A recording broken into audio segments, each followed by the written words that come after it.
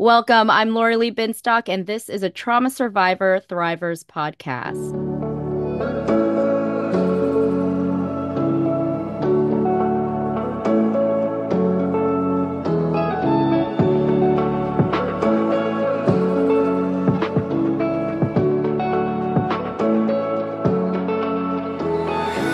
Happy New Year and welcome back, folks. Thank you for joining us for a Trauma Survivor Thrivers podcast on Mental Health News Radio Network. This podcast is also available wherever you get your podcasts, but I do suggest checking out Mental Health News Radio Network to find all your podcasts related to mental health. Today's guest is Jacquelyn Aluotto, anti-trafficking specialist, victims advocate, filmmaker. Among many titles, she is also the president of No Trafficking Zone. No Trafficking Zone is a nonprofit organization dedicated to the prevention and elimination of human trafficking.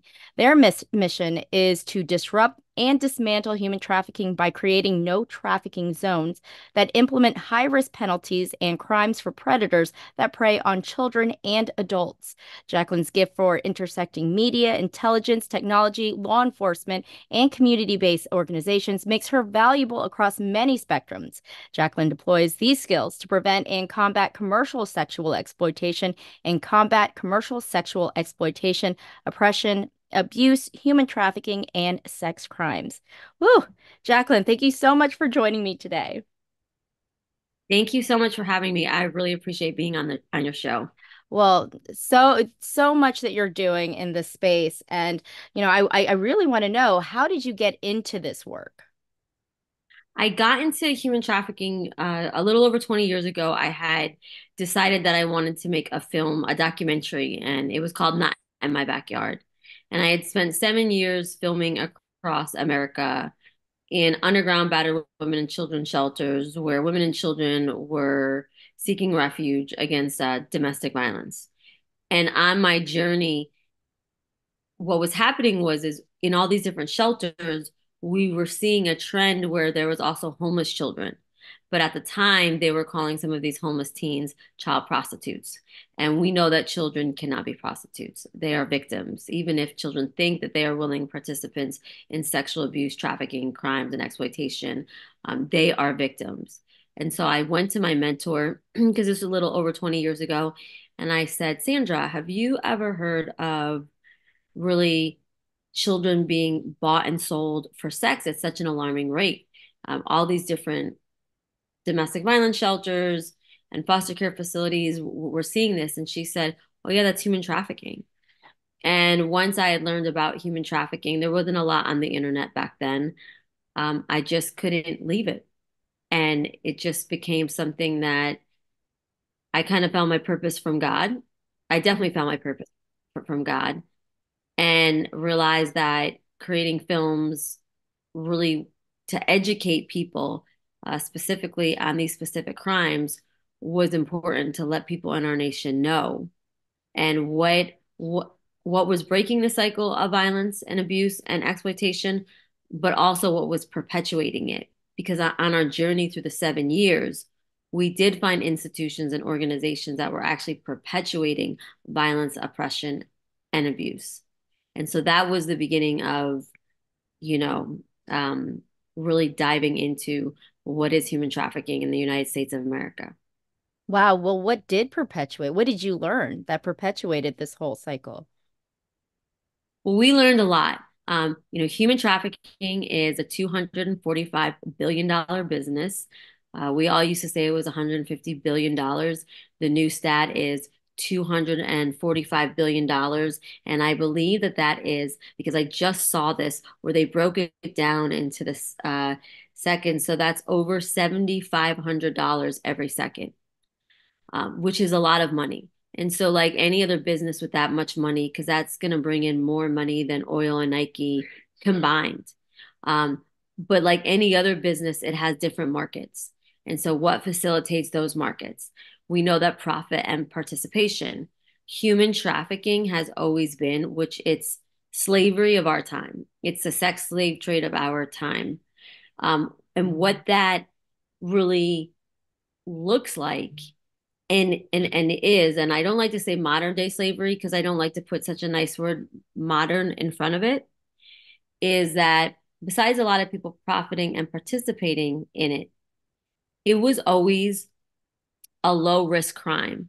Meaning, if I did this crime and I bought and sold people, it wasn't enough harsh penalties, but it was so lucrative. So traffickers and pedophiles and pimps really got into this business. You saw a lot of drug dealers jump over to also pimping and trafficking because you were getting more crimes for selling drugs than you were for selling people. And Wow. so we wanted to make it a high risk crime where we would deter pedophiles and criminals and traffickers and pimps and sexual deviants from getting involved in this crime because the reward of making money um, would not outweigh the risks. And so we really wanted to create no trafficking zones, where no trafficking zones through in the United States of America was when you saw these no trafficking zones specifically where children were being targeted, it would be at least 25 to 99 years per life instead of a slap on the wrist or probation, which is what we were seeing across our nation. Yeah, I feel like they don't put into account the trauma that the victims experience because that is lifelong, right? And Yeah. do so these trafficking zones, are they throughout the US and are they everywhere?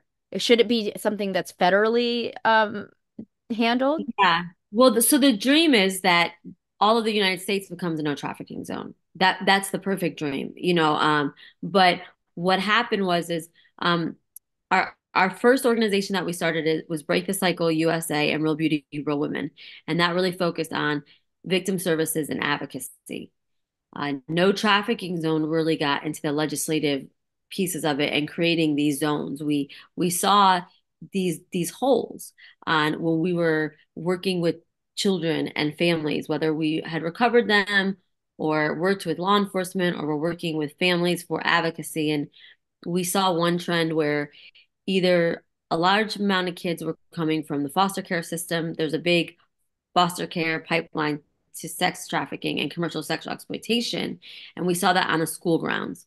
And so with schools, it's connected to school campuses, bus stops, fellow kids recruiting fellow kids, a kid introducing you to another person at a party. There was these major intersections.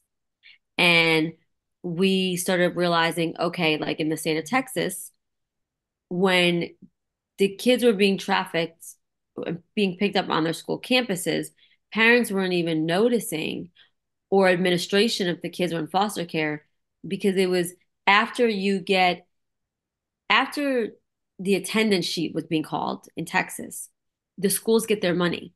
So they don't take attendance any more classes or they don't report it. And so criminals knew that and they were trafficking kids during those times. But trafficking on school campuses and commercial sexual exploitation is rampant through the United States of America.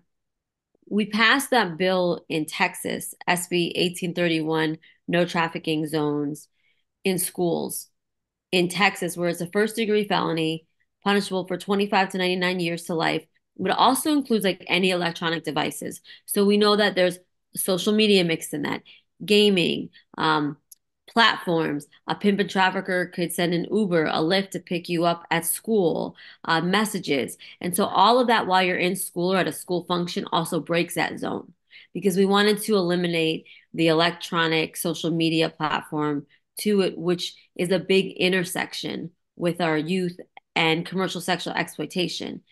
Then we expanded the no trafficking zones this year to foster care facilities, I believe community centers, residential treatment centers, and then all college campuses and higher education campuses, because we also knew that on college campuses, there's a high rate for commercial sexual exploitation and trafficking. And COVID really showed us that here because the kids that were aging out of the foster care system in college or were very poor and had nowhere to go and lived on college campus. When the college campuses shut down, they weren't getting their meals from college anymore. And so they were either they're being trafficked and preyed upon at a much higher rate. So we expanded the zones here, and we have a federal bill in Congress right now. We're just waiting for it to get heard on the House floor, and that would encompass the schools, foster care facilities all together, making it a federal crime. And the reason why we like federal crimes is because a lot of times when you go to court and you get charged with a crime, you can plead down, get out on good behavior. When you get charged with a federal crime, if they say you're going to do 15 years, like you're doing 15 years. And so we really want this to be a federal crime across the nation so that pimps and traffickers understand like there will be no pleading down and there will be no getting out on good behavior. Like you will do all of your time, and then it's a deterrent in these zones to either try to prey or traffic our most vulnerable. Right. And they really do target the most vulnerable, anyone who's dealing with any issues or any, mental health issues or anything like that. That's who they basically target, correct? Yeah, marginalized communities. Hmm. Um, you know, the war on poverty is very lucrative. And that's something that really has to be addressed. And that could be from trailer parks. Jeffrey Epstein proved that. We rarely hear people talking about trailer parks, but Epstein wanted specific kids, so he would recruit and traffic girls out of trailer parks, and then he would send them in and give them $200 to $300 for every kid that they recruited from those trailer parks because those kids were so poor. In other instances, foster care facilities, with other trafficking rings, communities of color. That's a really big ring.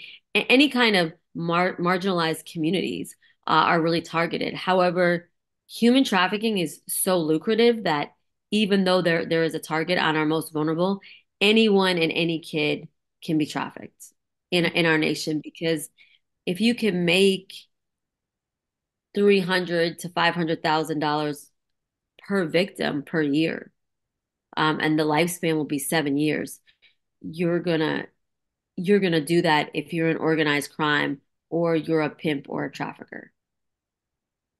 Would a pimp or a trafficker would they recruit somebody in a way that they would gain their trust, like basically groom them, is it possible that they just pluck them out of, like kidnap them out of, a playground? So I think kidnapping is very rare. Hmm. Abductions are very rare when it comes to trafficking. I'm not saying it doesn't happen, but Right. the movie Taken is just very unrealistic for your traditional way of trafficking someone. Grooming and recruiting is really the way to go because traditionally, before law enforcement was getting so evolved in this crime and our nation, if someone willingly went with you, even if you were trafficking them or sexually exploiting them, it was hard to do a missing report. It was really hard to commit a crime. You'd go to law enforcement 10 years ago and they'd say, well, they went willingly. They weren't kidnapped. And so grooming is a mental abduction. Grooming and recruiting is developing a trauma bond. And that trauma bond is I'm going to listen to you. I'm going to become your favorite person. Whether I'm another girl and you don't have any friends and you're being bullied, I'm going to become your best friend. Or whether I'm a boy and I'm going to be a Romeo pimp and I'm going to make you feel beautiful and liked. My job as a predator is to prey, and that is to learn all of your vulnerabilities so I can exploit them all, and learn all of your family's vulnerabilities so I can exploit them all. And as I'm exploiting you and grooming you, I'm turning you inside out. I'm testing your boundaries to see how far can I go. Each time I gain more and more trust until I'm changing this person's identity to be completely what I need and want, and not just to be completely what I need and want, until their identity is me. Hmm. They think that they can't live without me. And so that's really how grooming and recruiting works. And then there's layers of taking kids to parties, giving them drugs, then taping them if they're doing any sexual acts, sextortion, kids text now. very sexually. We live in a sexual culture. We've normalized sex and kids watching it at such a young age that parents are like, oh, my kid would never send that. Do you see what's on TV? Do you see what's on social media? Do you see what's in our schools? Hmm. And then when they send pictures or videos, a lot of times it'll spread around schools, which will also drive victims to their traffickers and predators even more. And I say that because if I'm being sexually exploited and I'm a young girl and I've been raped and trafficked and now I'm on drugs, self-medicating and trying not to remember what's happened to me, and that's how my predator controls me. And my parents are saying, "Who are you? I don't recognize you anymore." The flight, fight,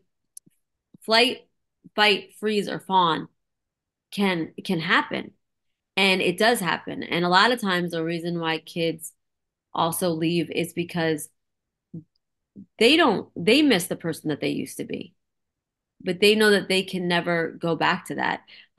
Trauma bonding is very real. People also don't even talk about the trauma bond, how your hormones and endorphins are so different. So when you're trying to break a trauma bond, it's also like you are breaking an addiction to a drug Hmm. Wow. on top of everything else happening. So it's just a really intricate crime. It's not like a bank. You don't go in the one way and rob the bank and go out. There's so many different ways to traffic and exploit someone and recruit and groom them. And hopefully we can educate everyone on it as it always is evolving, so that we can best protect our nation and our children.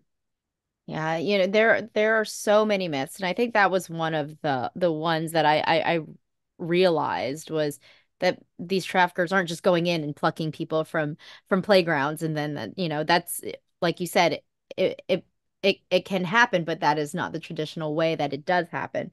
And I can imagine there are so many myths that people believe.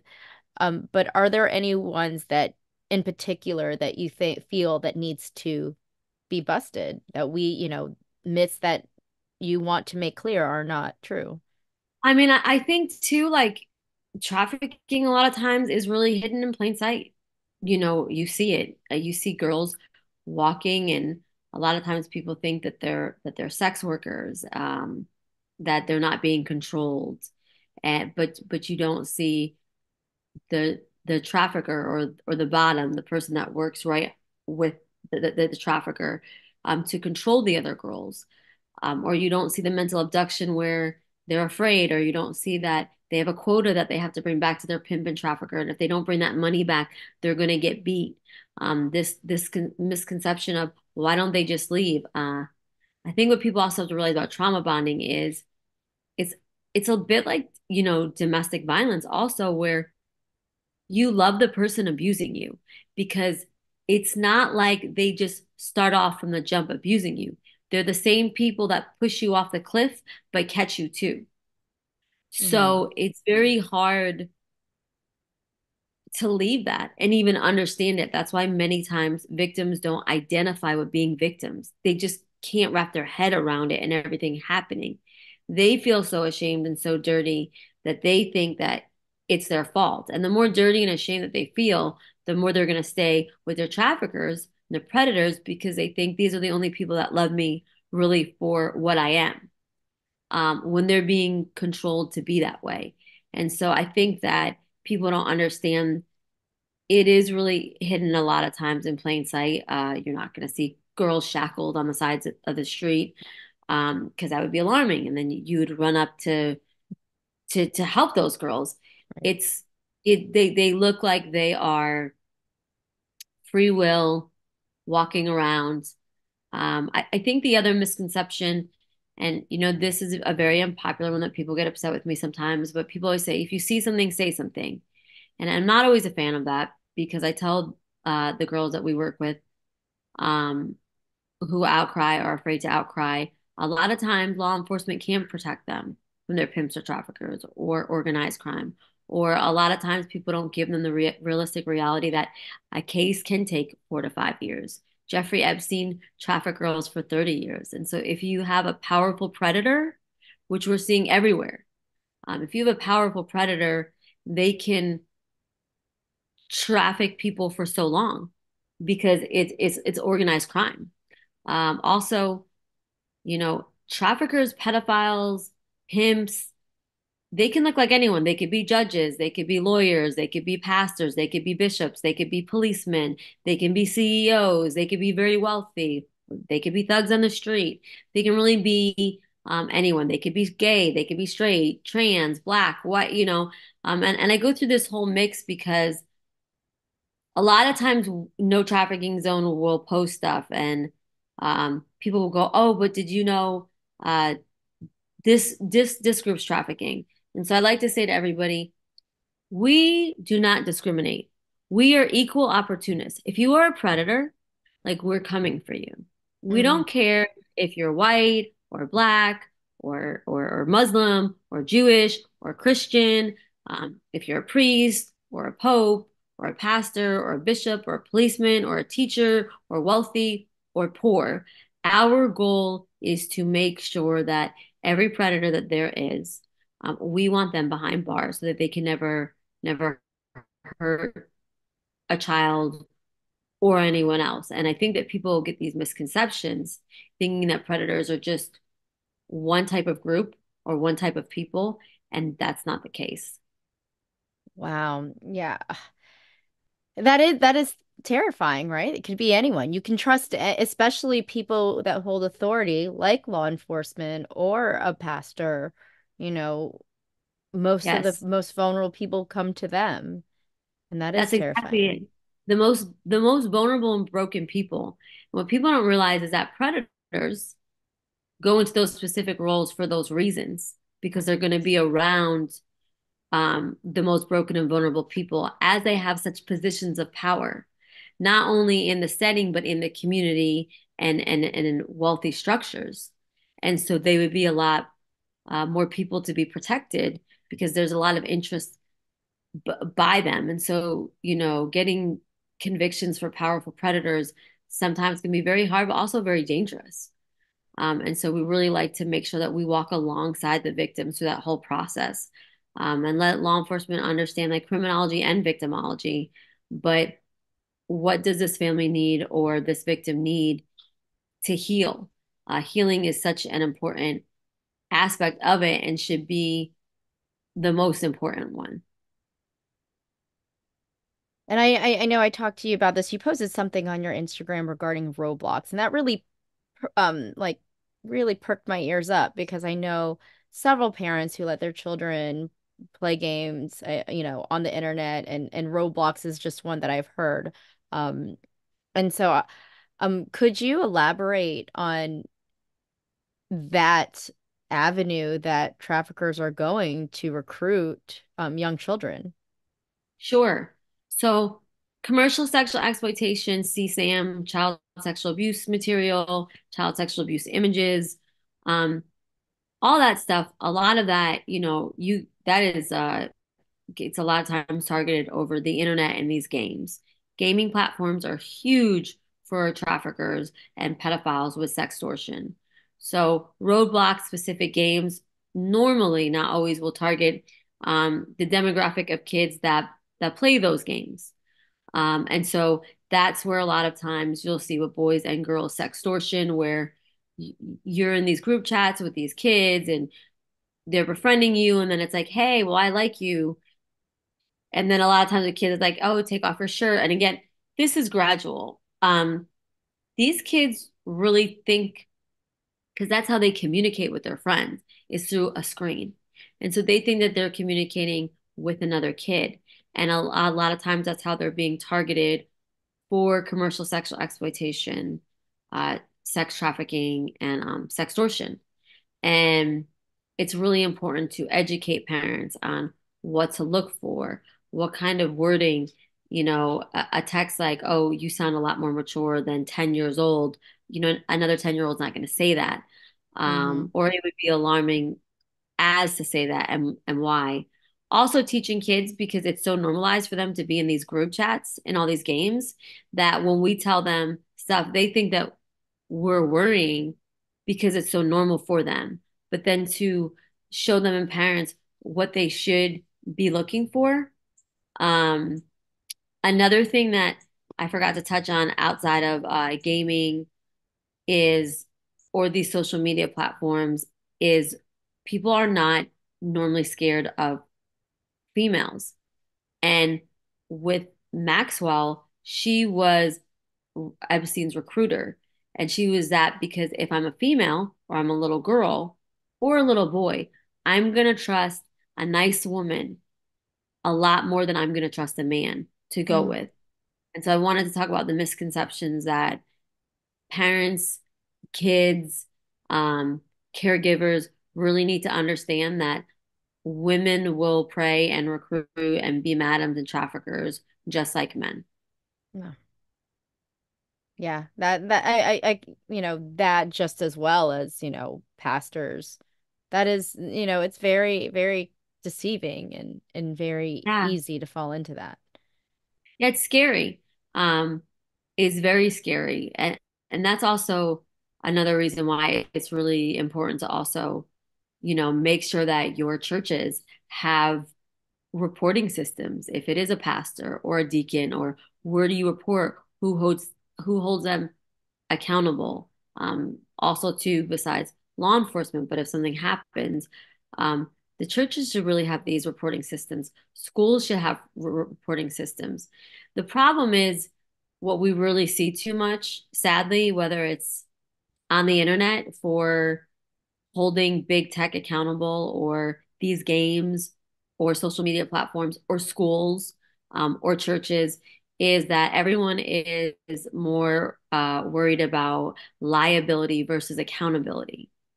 Mm. And the problem with that is accountability breeds responsibility. And if I know that there's our laws and systems set up in place for pastors or religious entities or schools that get away with sex crimes, where they have to be reported different, well, then I know I'm not really going to be held responsible. And so that's, as a predator, that would be one of the first places that I would go.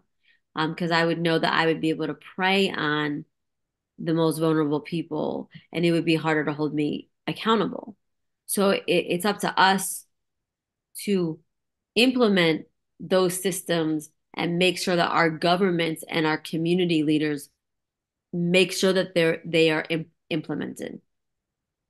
Is there um is there a way? I know you mentioned it's, human trafficking can be happening in plain sight. What should we do if we recognize that something doesn't seem right? So that depends on where you are. Hmm. If you're a sporting event, No Trafficking Zone, we did the first No Trafficking Zone sports stadium at NRG Park. It's the most visited stadium in our nation. We know that we couldn't implement laws into sports stadiums yet, so we implemented systems and then a reporting system. So wherever you go, I would try to check and see, okay, is there a reporting system? If there's a school, different states have different laws. Right. What would be the reporting system? I would ask if you belong to a church, if your kid goes to a school, when there is a sex crime, who do you report it to? In your community or town or wherever you're at, is there a human trafficking unit? Is there a human trafficking division? Or is there a sex crimes division? I would ask all of those different things, and then that would help with who you report it to. And I would always say, in your area, always find out your victim service and advocacy group, Wow. Yes. because they're going to advocate for you in a much different way. Do you have the different advocacy groups through your website, or what resources can people go to find that out? So, I mean, each state, city, county, they all have different advocacy groups. Like in Harris County, there's a list of advocacy agencies, and then but again, each state has different groups, and so you would just Google, let's say you live in Washington, human trafficking advocates in Washington, D.C. And then it'll come up. And it should show you all that. I think that would be the quickest way. If people want to go on No Trafficking Zone, our website is www.notraffickingzone.org. You can find out all of the different services that we're providing, different laws that like we're really legislating for, the ones that we have passed, the services that we offer. We have college campuses that we are expanding throughout the nation on our Unmuted podcast, where Students Against Slavery have really done this amazing job at how students feel about trafficking because they're saying it in their words. I don't go to high school anymore, so I can't really tell you what it's like to be a high school student. But I want high school students to tell me and tell us what happens when they do report it. And that's just so important because we really see this problem of when people are abused in these specific institutions, that the things that we think would happen, whether it's a teacher sexually abusing or trafficking a student, or whether it's an outsider, they're not being punished the way they should be at the rate that we believe. Because again, it's that these institutions are more worried about liability versus accountability. Yeah. So students against slavery is really breaking down on all the different campuses what they're doing to make a difference. And so we're just so proud to be one of the co-founders and creators of that. Oh, that is so amazing. And the work that you're doing, incredible. And I do hope federally the everywhere becomes no trafficking zone. Is there Okay. anything else that you would like to add, or is there anything that you think is important for this audience to know and understand?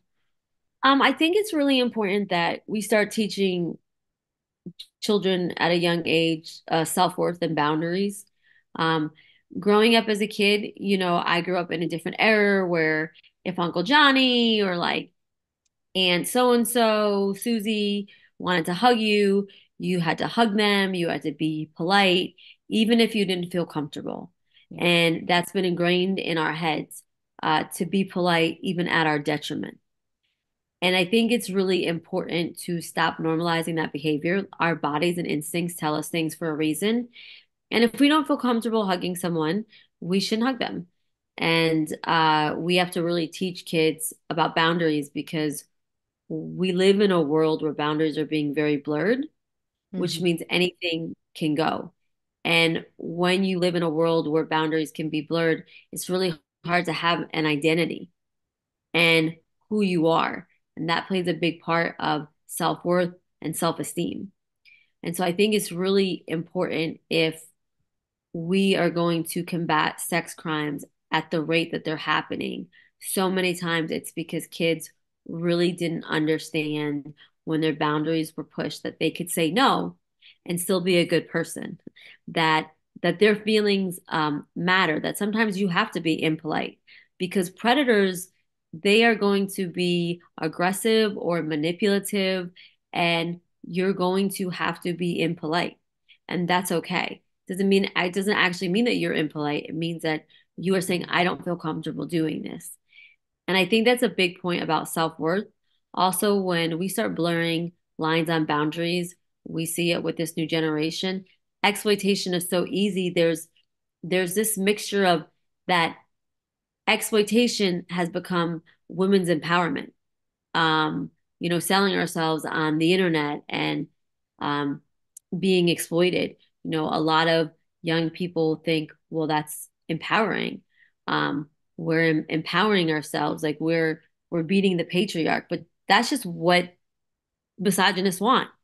I'm gonna throw money at you and sell yourself. So I want to also just say that this indoctrination of exploitation and grooming our children to not have boundaries and to sexualize everything, we really need to stop normalizing it because that's how our kids are getting into it so quickly. The average child in America watches pornography at 8 years old. And so they're already seeing in their head, because pornography is so violent now, The girl thinks this is how I should be treated. The boy thinks this is how I should treat someone. Right. On top of that, they shouldn't be watching having sex. So we have to really start treating kids like kids again and understand that like they are kids and stop normalizing uh putting such adult behavior on them because it really is abusive. Yeah. Wow. No, I absolutely agree with the boundaries. And you're right. I also grew up in that era where you had to hug any adult who wants a hug, regardless. Otherwise, you're just being disrespectful, which is absolutely was the wrong thing. And I'm fortunate through all of my healing and all of my learning and speaking to people like you. My children don't hug anyone. They don't want to hug. So I agree, self-worth and self-compassion, self-acceptance is really the way they can avoid that whole feeling vulnerable and, really m- get making themselves wide open to something like this. Yeah, I agree 100%. 100%. Thank you so much for having us on the show. If anyone wants to follow us, everything's really No Trafficking Zone, LinkedIn, Instagram, TikTok, Facebook, and please continue to just pray that we make America a no trafficking zone. Wow. Well, thank you so much for joining me today. Your wisdom is amazing. Okay. That was Jacquelyn Aluotto, anti-trafficking specialist, victims advocate, and president of No Trafficking Zone. She is joining us today, and if you want to find more information on her, you can check out the show notes. You can find out information on No Trafficking Zone and her information as well. January's issue of Authentic Insider is out, and we do have a piece from our prosecutor's point of view on human trafficking. Just check out Authentic Insider at traumasurvivorthriver.com. That's traumasurvivorthriver.com, as well as past episodes of a Trauma Survivor Thrivers podcast. If you haven't already, please subscribe to my email list to get Authentic Insider magazine in your inbox monthly. We will be back next week when I speak with Cindy Benezra about surviving sexual trauma by a family member. You've been listening to a Trauma Survivor Thrivers podcast. I'm Lori Lee Binstock. Thank you so much for being a part of the conversation. Take care.